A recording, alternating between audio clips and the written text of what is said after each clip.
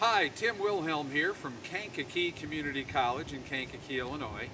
Today we're going to talk about working at height for solar photovoltaic technicians. The primary focus of this instructional video is to talk about ropes, knots, and anchoring, because you can get OSHA safety information all over the place, but I do want to, before we get into ropes and knots and anchoring, I want to point out a few things you may not see in other safety training films. Let's start with a discussion of right here on the top of the head. I have on a construction grade approved hard hat. Now I want to point out the difference between this and a few others behind me. Let's go over this way. Here are two other styles of hard hat, or helmet in this case.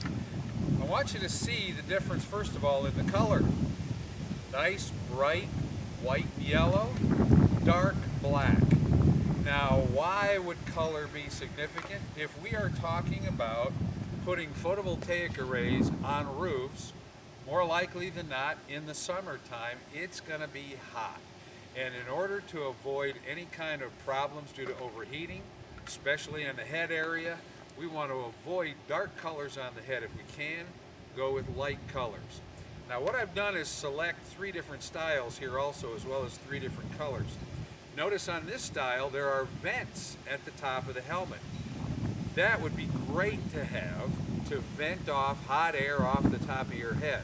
However, there is a problem with a standard construction style hard hat.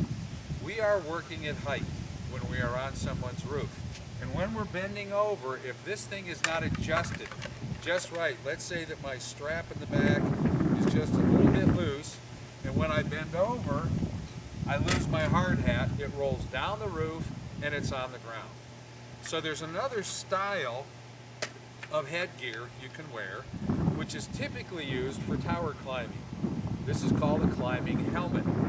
This style fits on your head, has a 3-point suspension inside, and a chin strap.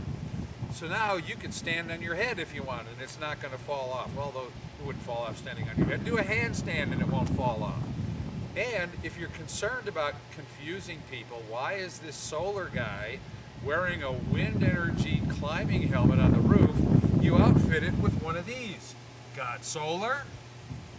Now I've turned this officially into a photovoltaic roof work helmet. So starting at the top of the head, working our way down. So here's what I would do.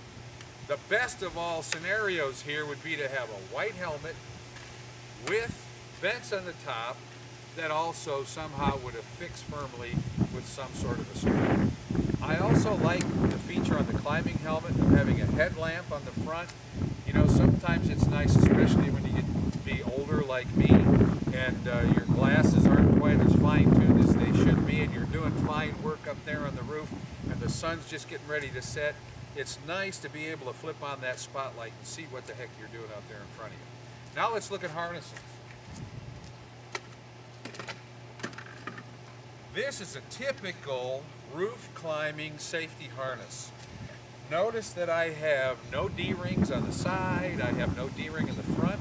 The only thing I have is a dorsal D-ring back here. Also, these things tend to be rather lightweight, which is nice when you're out working, but they also are a little bit tough to adjust. They're just kind of cheap and flimsy to me. If I was doing this on an occasional basis and I was confident I was not going to fall, this would be something that I would wear. However, there is another option. Also relatively lightweight, another class 3 climbing harness, but this one outfitted with a sternal D-ring, a D-ring that goes in the front, D-rings on the side over here, as well as a dorsal D-ring in the back. So, or there's the dorsal D-ring in the back right there. So this is typically, again, used for tower work, working at height, but it's nice sometimes having the external D-rings and the external tool loops that you can hang things on with lightweight carabiners while you're up there working on the roof, so you don't have to retrieve things, come down off the roof and get back up again. It's nice to keep things at hand and out from under your